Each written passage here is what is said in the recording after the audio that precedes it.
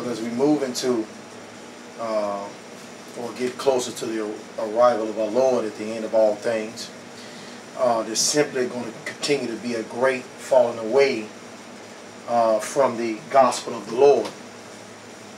And there will be more and more people not telling the truth of the gospel. There will be more and more people waxing worse and hating the words of truth that are found in your Holy Bible, in my Holy Bible. Now, not everybody's walking around claiming to know Jesus or belong to the body of Christ. You have other faiths or other religions that simply have it seared in their mind that their religion is correct and right just as well as the believers of Christ do. And why is that? Well, of course, it's because God has ordained all things before the foundation of the world to be as they are. Put it this way. Whatever will be, must be. There's nothing that's going to be done on this earth, or that has already been done on this earth, that did not have to happen. I don't care what you can name or what umbrella, how drastic, how terrible it is, how great it was, how awesome it was, how big or how small. It doesn't matter. Everything that has happened under the sun already and the things that are going to happen are already ordained of God. Well, how do I know that? Well, if you will, turn to Isaiah 46 and 10 with me, please. Isaiah 46 and 10. And let's see what the prophet Isaiah said concerning the things done by Jehovah God. Isaiah 46 and 10.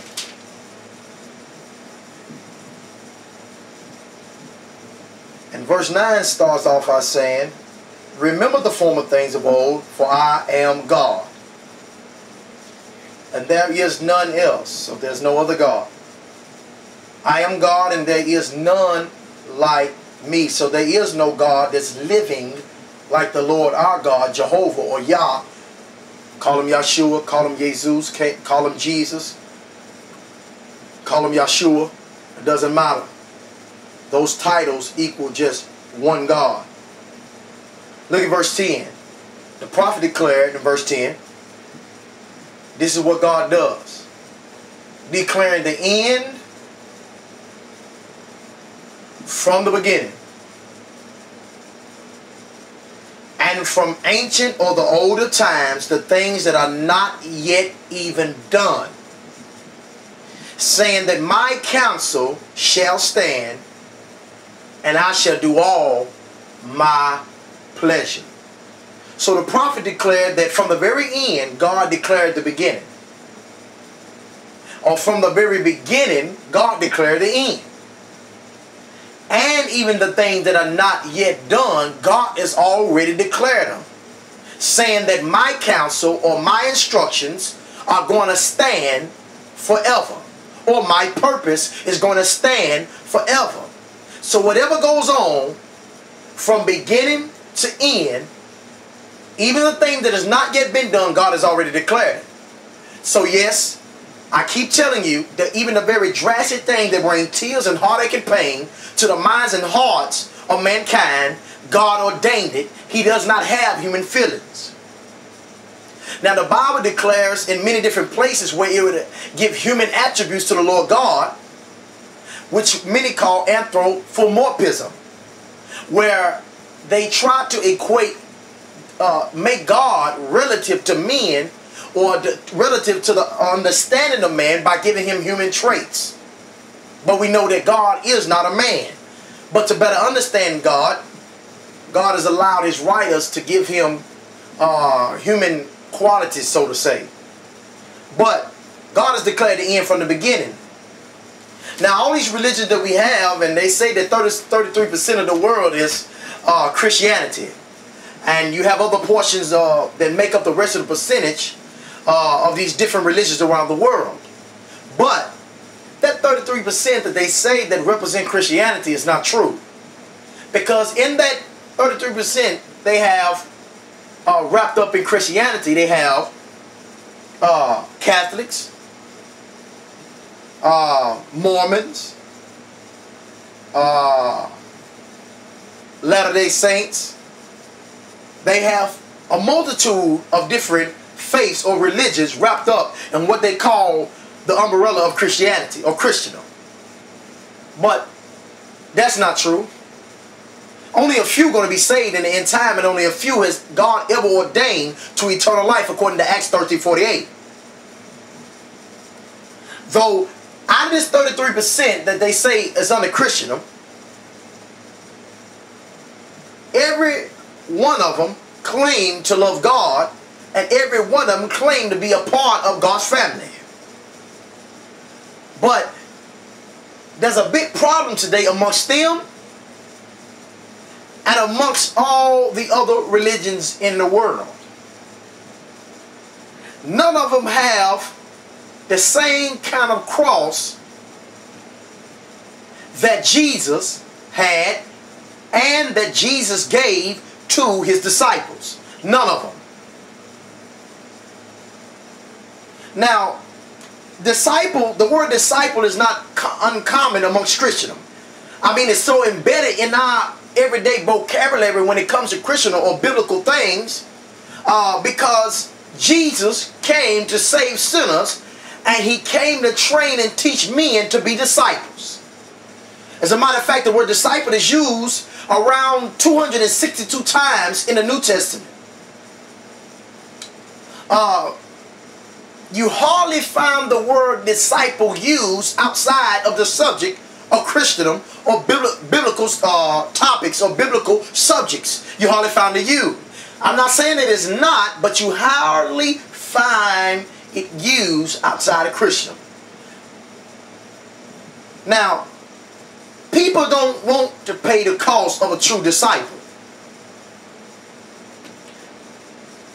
Yes, salvation is free. And yes, you don't want to receive salvation from God. But you do pay a cost for being one of God's disciples. There's a price you have to pay for belonging to the family of God. One of the most taxing costs there is to belong to the family of God or being a disciple is the fact that you have to give up your own self, your own desires. The thing that you mostly crave to do, 9 times out of 10, we're so contrary towards God that 9 times out of 10 is going to be contrary to purity and holiness, or what is required of the disciple of Jesus Christ. Now, this word disciple comes from the word matates.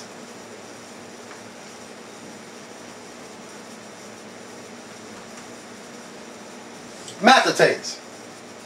It is number 3301 in your New Testament part of your Strong Concordance. And what this word means is to be a literal learner. But when you look it up in the definition and look up the definition in from other sources outside of the Strong's, some lexicons and Vine, Strong's dictionary, and other Greek dictionaries, you will find that it means to be intimate with the teaching.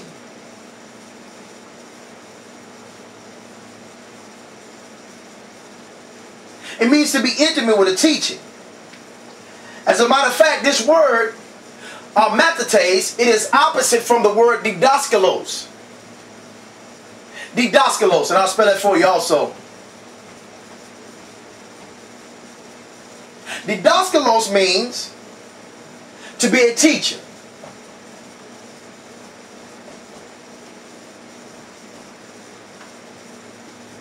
It means to be a teacher. So what a matates is, it is a learner that is intimate with a teaching, and it follows the teaching that is intimate with. You remember over there in John 10, Jesus said that my sheep hear my voice, and I know them, and they follow me. Follow me. This word follow comes from the word akulo,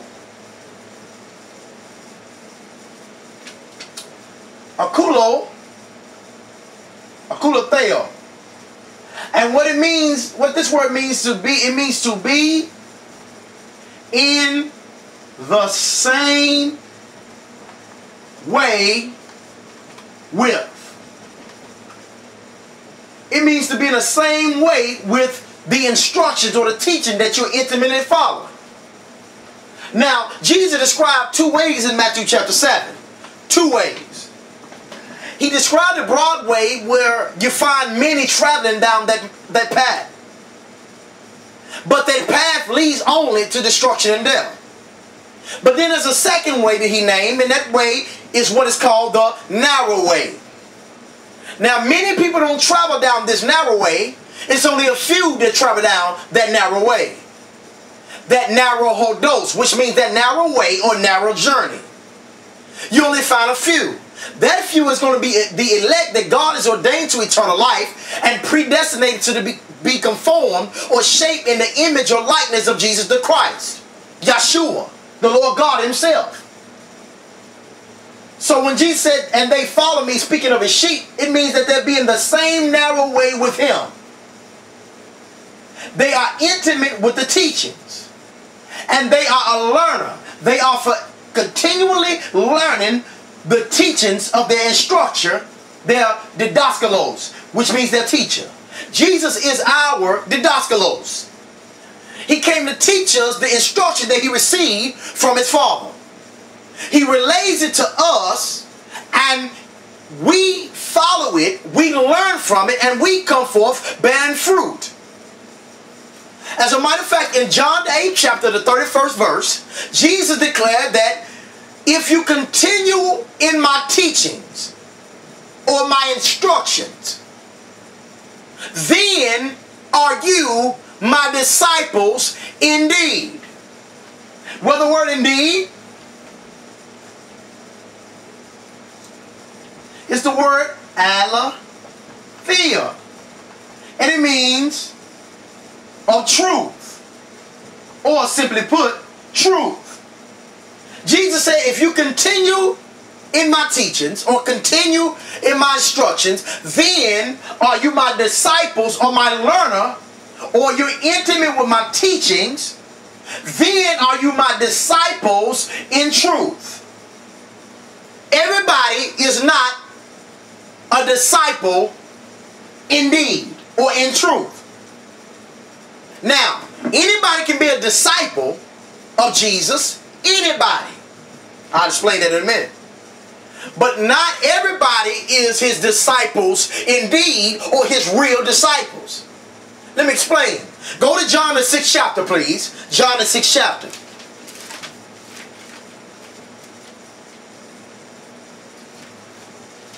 Go to John the 6th chapter.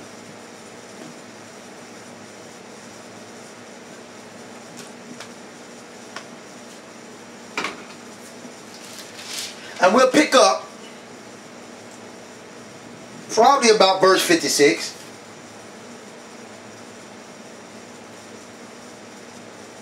Jesus said, as the living Father hath sent me, I live by the Father. So he that eateth me, what do you mean eateth? Take the Roman Catholic Mass of some wafers and some Morgan wine? No. That's a lie. That's a figure of speech, means to partake of.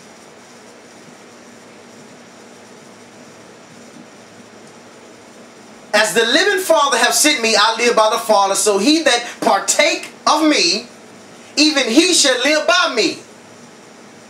This is that bread which came down from heaven, not as your fathers did eat the manna, and are dead. For he that eateth this bread, Jesus speaking of himself, or partake of this bread, speaking of Jesus, shall live forever. What about that bread? What about that bread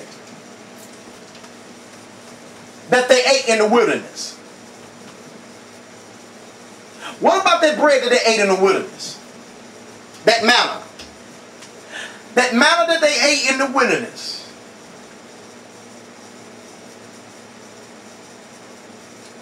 Oh, I spelled that wrong.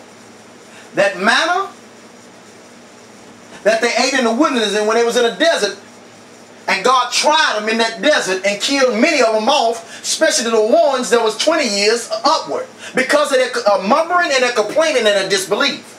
But they ate manna that God rained down from heaven.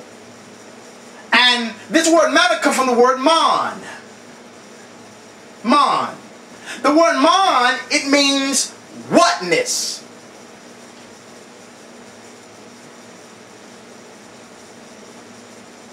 What do you mean, whatness?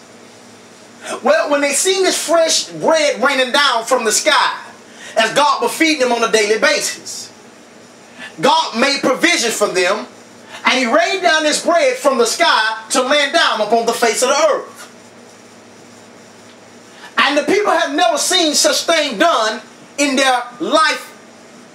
And when they seen this bread fall, they said, this is manna, or this is whatness, or they were saying, what is this? They knew not what it was, this miracle that God was doing.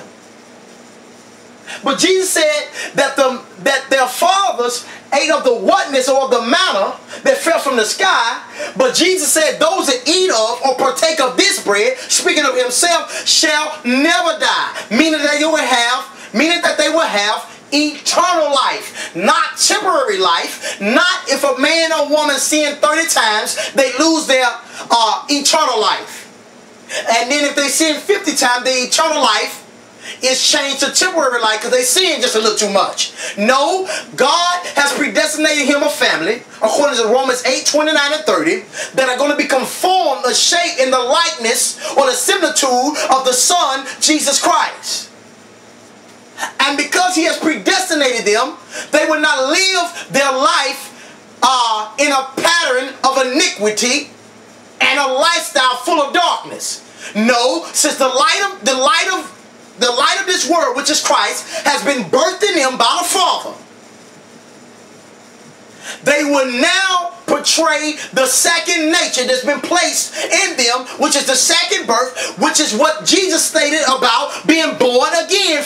The word again comes from the word antidote, and it means from above. The birth that we see from above is the second nature. It's the spiritual nature. It's God nature being placed in us. So now we have two natures now. The first temporal carnal nature that still exists, but God kills it off slowly, but it's never all the way dead unto death. That's why you struggle and wrestle with it, and that's why sin comes along even in believers' life and as they travel along this way. But they don't live in a pattern of a lifestyle of sin habitually, ongoingly. God got a scourge, and He chastens those that He loves. And he chastens everyone that He loves, and He scourges those who He has received as sons or daughters. So when you partake of the true living bread, you never die. Your eternal life does not change the temporary life because you get into iniquity. Now, the believer grows to hate iniquity because the inner man, which is Christ in us, according to Colossians 1:27, Christ in us, the hope of glory, hates sin. So His light begin to cast down our darkness. He has brought us out of darkness into His marvelous light. Shall we continue in sin that grace may abound? God forbid. How are we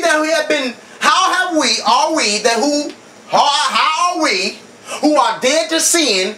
How can we continue any longer therein? Meaning living in a pattern of lifestyle of darkness, sin, iniquity, and corruption. Amen. Look at verse 60 of John 6. It says, many therefore of His disciples, when they heard this, said, this is a hard saying. Who can hear it? Who can obey it? Who can listen to these sayings? Verse 61. When Jesus knew in Himself that His disciples, which is the word mathetes, a literal learner, One that follows intimately in a teaching.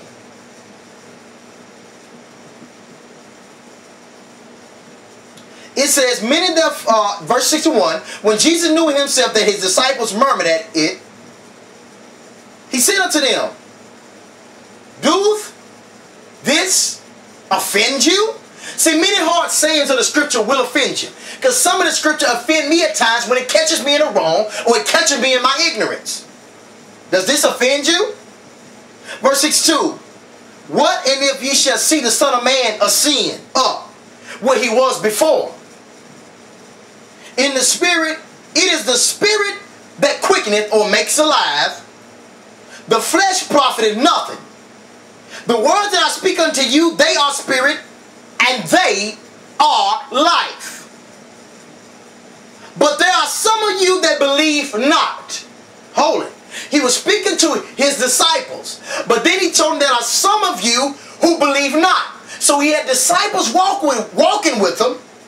Not just the 12.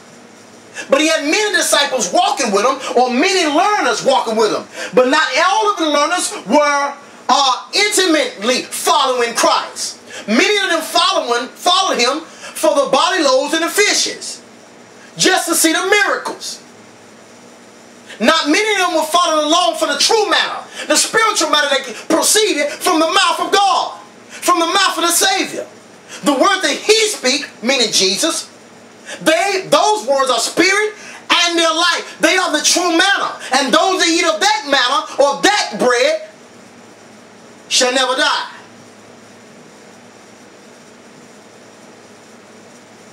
Verse 64, but there are some of you that believe not. For Jesus knew from the beginning who they were that believed not, and also who was going to betray him. Verse 65. And he said, therefore I say unto you, that no man can come unto me. Jesus said, no man can even come to me. Forget a man's will and what he desire to, because you talk about free will. The word will means desire, determination, or choice. Even though you have a desire, determination, and choice that comes from your mind, and God controlled that too, according to Proverbs chapter 16, verse 1.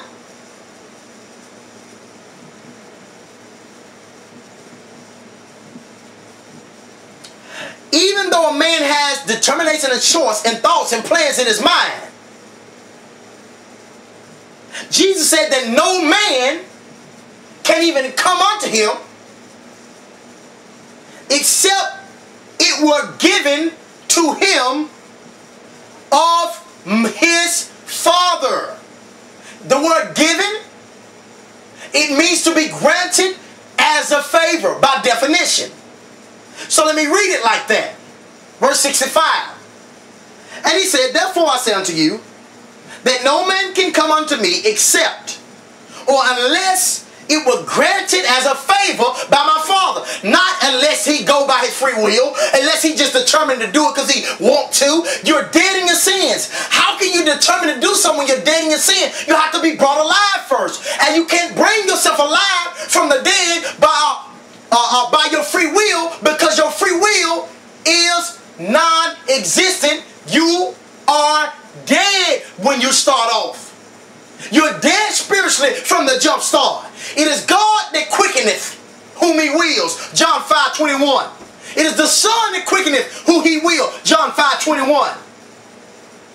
So the Son bring alive or put spiritual life in the person of whom he wills. There go the word will again. It's of the Father's will, not man's free will. Therefore I say unto you that no man can come unto me except or unless it were granted as a favor unto him by my Father. If God does not grant a man a favor to wake up from the dead by the preaching of the gospel, by God's will, by God's determination, by God's choice, a man don't come alive. And a man then can't come to the Son because it has not been granted as a favor to him by the Father. Now look at verse 66. From that time, after Jesus said that no man can come unto me except to be granted a favor by my Father, from that time, many of his what? Ding, ding, ding, disciples, many of his learners, his literal learners, went back. They left him. They forsook the Lord. And they walked with him no more. Anybody can be a disciple, which means they can start learning about the Lord, learning of Jesus and the things that pertain to Jesus and Jesus' doctrine. But if God don't cause it to take root, and Jesus is the root out of dry ground, if God does not cause the word of God to take root in a person's heart, if Christ does not birth himself in a person's heart, which comes from the word cardia, which means the mind, then a person is not a disciple indeed, or a disciple in truth.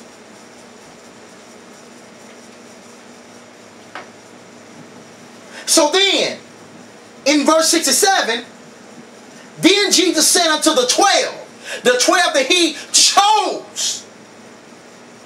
The disciple that turned and went away and walked with him no more were not chosen. They were not disciples indeed. Verse 67, then Jesus said unto the 12, will ye also go away? Verse 68, Simon Peter answered him, Lord, to whom shall we go? Thou hast the words of eternal life. You know what Peter was saying to him? Where are we going to go? You have the true food. The type of food that gives us true life. It's a cost of being a disciple. You have to give up you to follow or be in the same way with Christ. Salvation is free, but you have to pay a cost to be the learner of the Lord. You have to pay a cost and give up some things, yea, even much of your own life, your own self, to follow Christ. And not everybody's going to do that, but the disciples indeed will. And not everybody, I'll say it again, is a disciple. And not every disciple is a true believer. But every true believer is a disciple indeed. Nobody want to pay the cost. Not many people want to pay the cost. I look at myself. God has caused me to pay the cost in many different areas of my life when it comes to the gospel and for the gospel's sake. But when I look at my life and then I look at the life of the believers around the globe that's being killed, martyred, raped, brutally burned, beheaded, dismembered, chased for their life, homeless as they run for their life, I look at myself, I said, I ain't paid the cost yet. I ain't came to the point of shedding blood yet. When the believers around the world are standing firm unto death, they seeing death daily. Here I am in Babylon, and sometimes my flesh get laxed over here. And I look at myself and say, I'm not paying a cost. The true believers that's under that persecution paying a real cost. The believers in America better prepare themselves. You fake non-disciples indeed. You're not paying a cost. You're not even better cross now, living in this wicked, ungodly nation of America. There's a cost to being a disciple. Let's move forward. If you continue my word, then are you my disciples indeed. Now, there's not two levels of Christianity or two levels of being a believer or a Christian. There's not two levels. A believer is a disciple.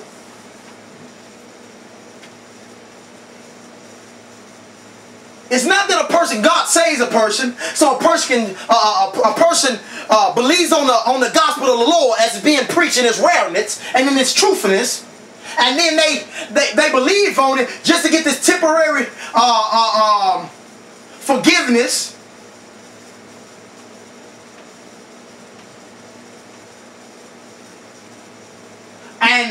and get this quick fix of joy and peace, and then they have no cross. No, a disciple indeed, they believe on the Lord God because God grants it as a favor to believe on Him by the gospel of His Son Jesus. They do get this forgiveness. What a blessing. They do get this inward joy. What a blessing. They do get this inward peace. What a blessing. Great peace have they that love thy law, said the psalmist David, Psalms 119. But not only do they get this because God called them to believe and He's ordained them to eternal life, but they back it up by bearing a cross.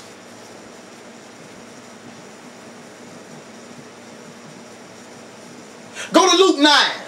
Luke 9. They back it up by bearing a cross. When you say many of the Americans, all they do, it's amazing. Because many of the Americans, they put a pagan cross, because the cross is a pagan symbol. It was used by the Romans, used by the Assyrians, used by even some of the Greeks. It's not a holy thing. Jesus died on a pagan symbol. But except the tree that He died on was not a crisscross, it was just a pole. That was a cross back in the day, a straight vertical pole. But the derivative of that straight vertical pole is the cross that you see today, which is nothing but the cross or the sign of a pagan god by the name of Tammuz. America's packed with idolatry, packed with paganism, and we love it. Many of y'all love that false 4th of July just passed, right? America's a lie about everything. America's built on lie. Lie, lie, lie, lie, America. The Declaration of Independence was not officially signed on July the 4th. It was officially signed on July the 2nd. America lies about everything. And why are you celebrating the independence of a nation that still, in every facet, are enemies, and their actions are animosity and hostility and corruption towards God? What's to celebrate? You can celebrate that you're independent from this ungodly nation and dependent upon the holy and righteous God. Celebrate that. But you celebrate that every day, 365, 24/7, 7 days a week. Luke 9. Luke 9. Luke 9:23.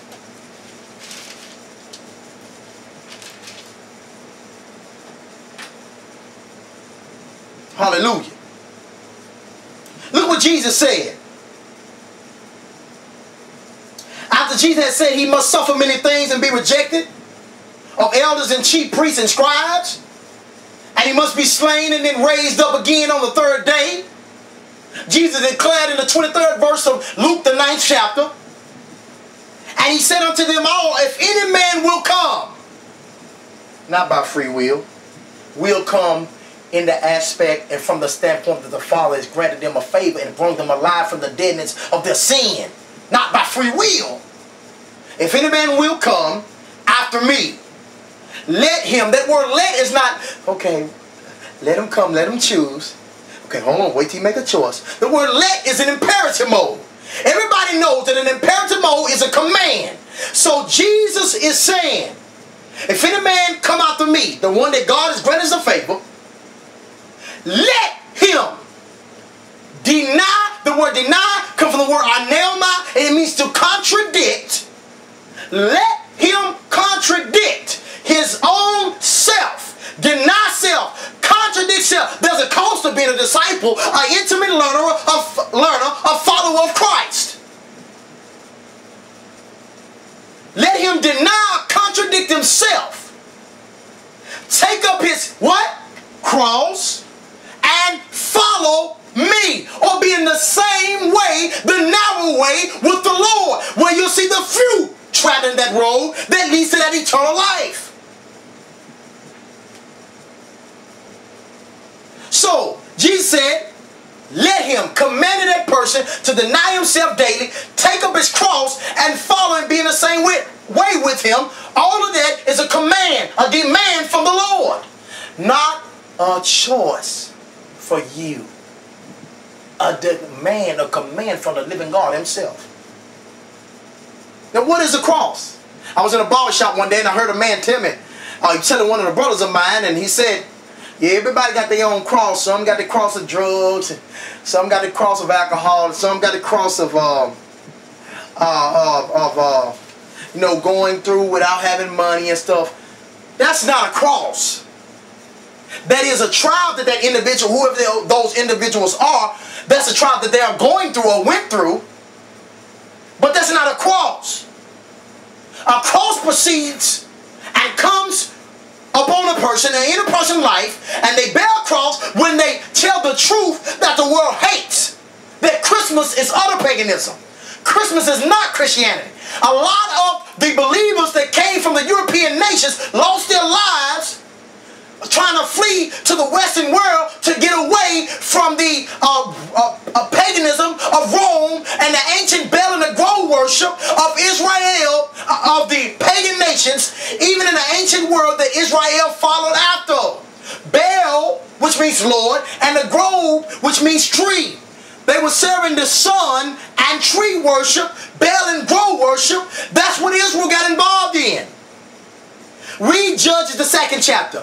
Read Judges the 3rd chapter.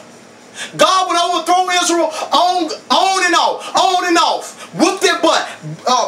Nurture them back. Whoop their tail. Nurture them back. Because they kept going after Baal and the Grove worship, which we today call Christmas.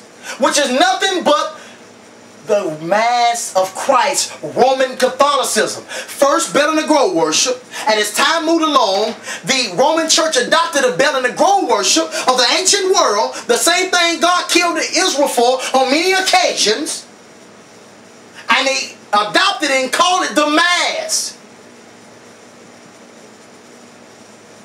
And we today call it Christ Mass or Christmas. Do a study on Christmas. It's paganism. It's ungodly. You bear a cross when you begin to tell people that God said you got to deny yourself. Not look for self-esteem or go to self-esteem conferences because he told you to deny self. How you going to go to get self-esteem? The word self-esteem by definition means pride and conceit. What do you mean? Go and get yourself conceited and lifted up in pride when God said in Proverbs 6 that he hates even the pride of a man and a proud look? See how America's twisted? Not only that, you bear a cross when you tell even your own wife, your own husband, your own daughter, your own son, your own grandma, your own grandpa, your own uncle, your own cousin, that your own boss, your own teacher, your own next door neighbor, that God is the sovereign God. He's chosen himself a family. God kills and God makes alive, and God will deceive a person. God will make a person sick, and everything I just said is plumb scripture. Plumb scripture. And there's no such thing as free will. And that birthdays, when you read about the two or three counts of birthday celebration in the Bible, it was all done amongst the heathenistic pagan societies and cultures, and their birthdays are exaltation of self. And Solomon said in the book of Ecclesiastes that better is the day of one's death than the day of one's birth. How you going to glorify the day of your birth when you realize, when you should be realizing that you sin against God with this natural first birth?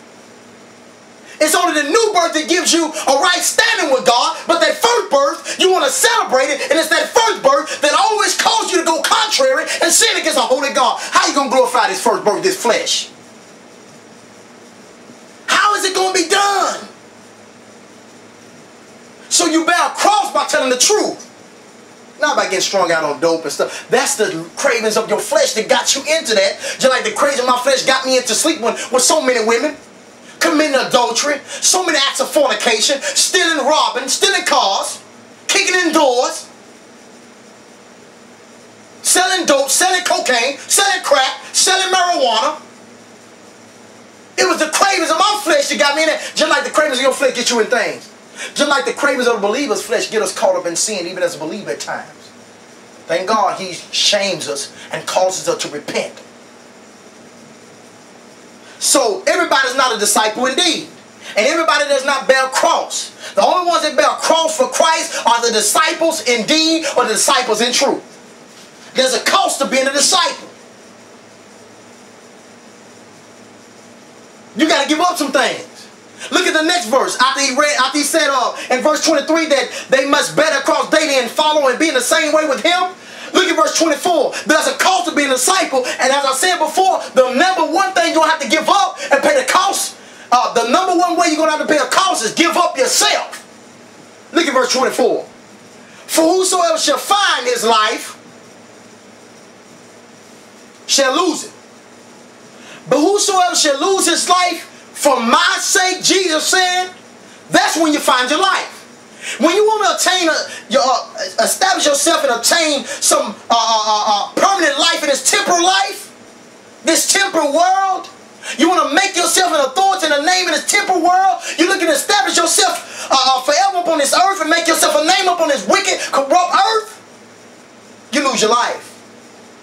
But when you deny yourself and contradict yourself and bear your cross daily, seeking to please God, and you do it for Jesus' sake or Yeshua's sake, that's when you find true life. That's when you find true life. Not only that, so they make up they basically get two levels. So this person that believes on the Lord God by God ordained it to be so, supposedly, that's what the people say. I know God ordained people to eternal life, but I'm speaking from the aspect of thinking from the mindset of some of these false teaching individuals, even pastors and other individuals.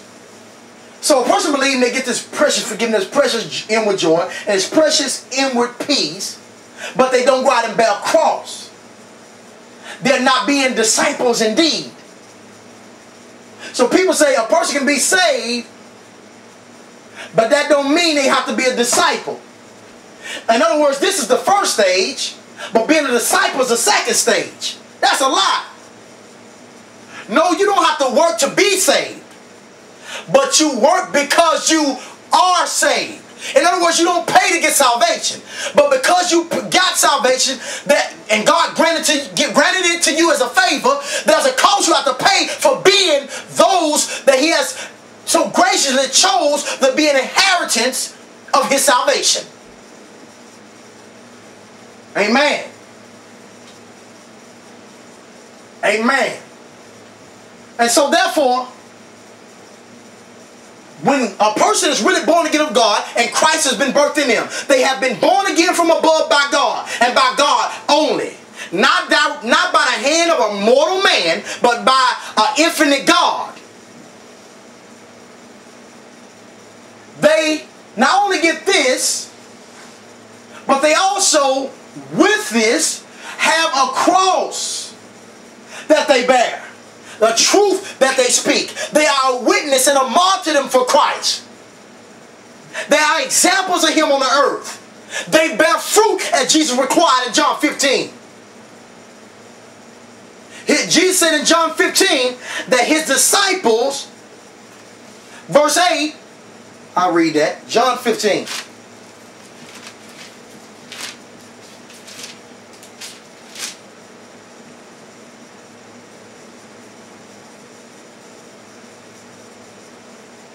Look at verse 8. Jesus said, herein is my Father glorified. Herein is my Father glorified. How's the Father glorified, Jesus? That ye bear much fruit. So shall ye be my disciple. Not just experience of forgiveness of your sins. Not just experience of inward joy. Not just experience of inward peace. But you also bear cross. And also you bear fruit. Luke 9:23 said that they take up and bear the cross daily. And Jesus said in John 15 that they bear much fruit. So proving to be his disciples. Ding, ding, ding, disciples. You have disciples who learn and know about Jesus and know about doctrine, even learn of his doctrine. But you have also disciples indeed, and those are the ones that are Jesus' true or Yeshua's Yahshua's true disciples, true learners, intimate followers. As a matter of fact, a disciple is a person that follows one's teachings. Also a person who follows or upholds a leader. Who's our leader? Christ. So you uphold your leader. How do you uphold? You uphold the words that he spoke. You uphold the standard of life that he requires and demands. A mathetes is a supporter of a cause and a supporter of a leader. That's Christ. A mathetes is one who sticks or holds fast to a teaching. Oh, that's true. A mathetes is also one who is connected and associated, especially by contract. Oh, associated and connected, especially by contract? Huh? Of course so. Because we are under contract. That's what a covenant means. A covenant means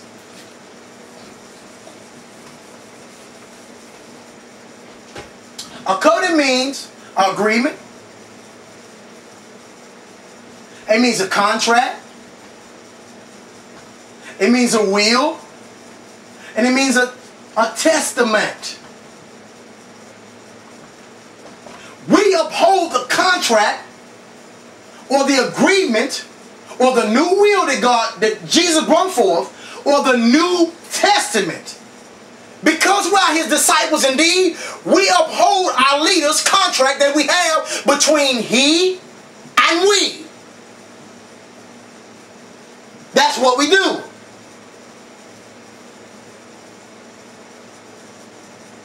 So the true disciples hold fast and he stick to the teachings. Just like the 12 did when the other disciples forsook him, went away, and walked with the Lord no more in John 6. He turned to the 12 and they upheld, and they stuck with his teachings. They pay the cost. Many of them pay the cost with their life. There's going to come a time very soon in America where we're going to pay a cost as far as jail time for the stand of the gospel. Serious persecution, which means literal hands I'm talking about upon us, and some of us death. It's going to get that vicious in America. Because this whorish nation, this Babylonian nation, this doubly dead nation, this nation that is a well without spiritual water, this hypocritical nation, as God called it in the book of Jeremiah, we're going to have to drink the cup. We are going to have to undergo the baptism, many of us, the same baptism that Jesus underwent, which was death for the sake of his Father. To drink of a cup means to undergo a death. To undergo a baptism didn't mean to get dipped in some H2O. The word baptism had a few different terms, but one of them is not getting dipped in water. We're going to have to undergo a true baptism. Undergo a death one day, some of us. But you know what? We should be going to, the true believers, the disciples indeed, should be undergoing a death on a daily basis. Every day. That's on a daily, day-to-day basis. Which means we die daily to ourselves and not have self-esteem.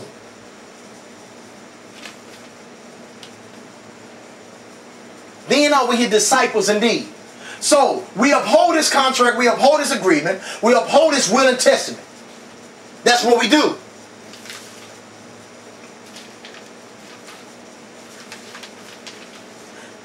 Disciples pay a cost.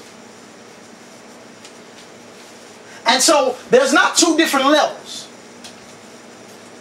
There's not a believer who believes and saved because he simply believes, and then if they grow enough or bear enough fruit, then they can be called disciples. No, God's believers, they do get the forgiveness, they do get the joy, and they do get the peace, but they also bear a cross. He's ordained us to that. That's what sets us apart. Jesus' words calls us to have a cross and be hated by the world. Jesus said in John 15:18, if the world hates you, you know that it hated me before it hated you. So don't marvel if the world hates you because you're standing for Christ. It's a cost to be a true disciple or disciple indeed. Go over to Luke 14. Luke 14.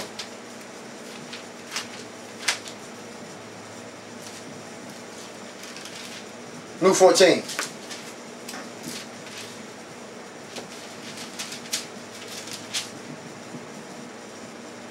Luke 14.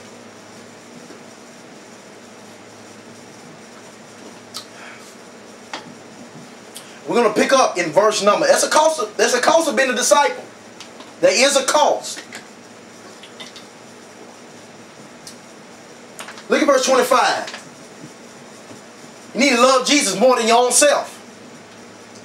Not self-esteem. Love him more than your own self and die to self-esteem or die to pride, which means you also die to conceit. It's one and the same. Don't be conceited. Look at verse 25 of Luke 14. And there went great multitudes with him. So they was going with Jesus. And he turned and said unto them, what did he say to them? Now many of you are not going to like these words, but I live by them. Think it's by my strength? You're alive, you think so. I'm a weak, I call myself corrupt. Yeah, I live by the laws of God and I love the laws of God. And many people bear witness, but as much as I read as holy as God is, I call myself corrupt. I can't, when I put myself up against God, I'm not automatically even corrupt. How many preachers gonna say that? Oh, but I love holiness. I love purity. I love death to self. I love when I find myself in the wrong so I can be corrected.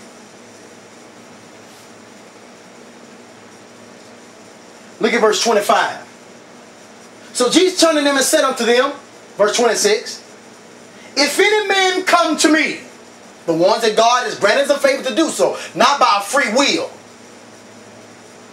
and hate not his father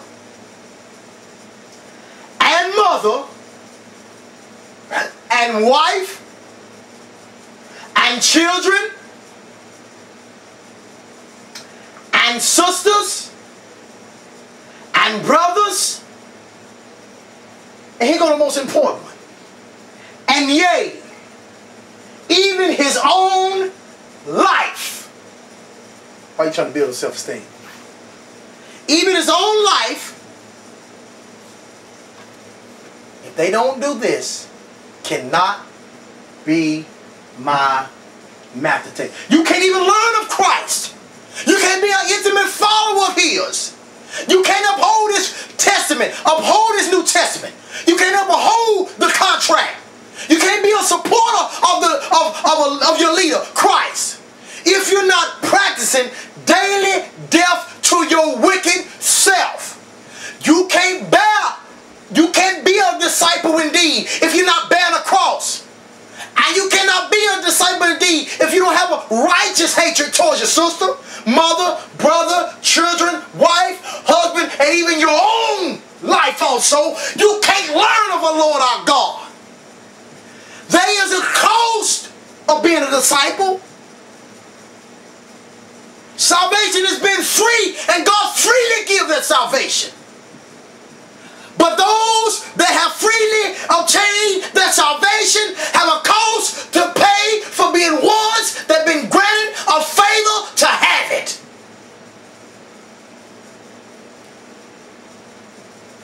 There's a cost of being a disciple. I know there's a cost. You think I don't have weaknesses in this fleshly body? To the believers of God, some of us get caught up in ruts sometime along the way.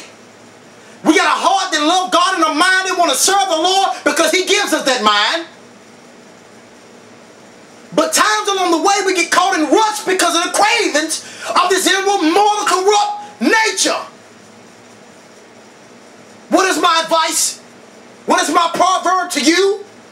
What is the proverb to me? Do what you can as quick as you can to get out of that iniquity. No matter what it takes, no matter what it costs, plead for God's mercy and strength to get out of that weakness that you're caught in. Don't tell me God not merciful.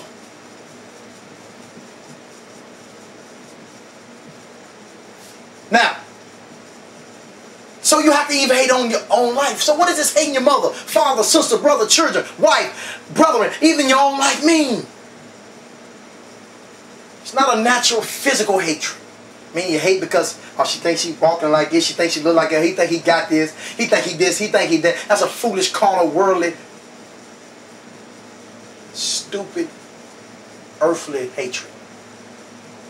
I'm talking about the type of hatred that's righteous and pure, that God puts in his people to basically forsake all to follow him. Jesus will make you give up things to follow him. Just because people give up things don't mean they're saved and they love God. But God will make some, even his true elect, give up things and put them to the test to prove and try them to see, so they could see where their love really lies. How do I know that? Go over here. Before I go there, Jesus ended when he said, if you don't even hate even your own life, also you cannot be his intimate learner or his disciple indeed, or which means his disciple in truth. Then he also said in verse 27 of Luke 14, verse 27, and whosoever do not bear his cross, with the meaning the truth that comes out of your mouth, the truth of our Lord. If you do not bear it and take it up daily and stand on it daily, you cannot be his intimate learner or his disciple in truth.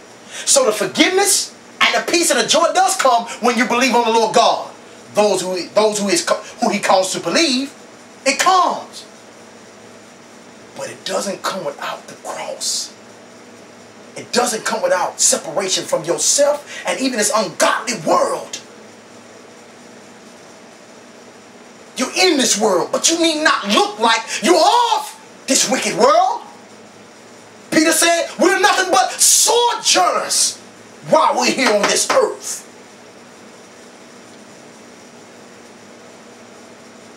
Now, go over here to Matthew 10.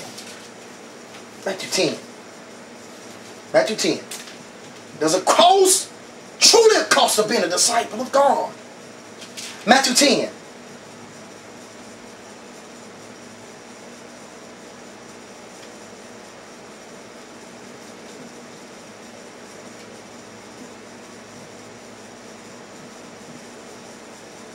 Matthew 10.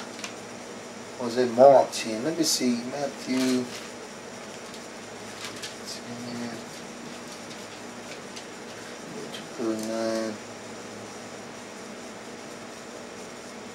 There's a cost. Look at verse 32 of Matthew 10. Verse 32, as a cost to pay.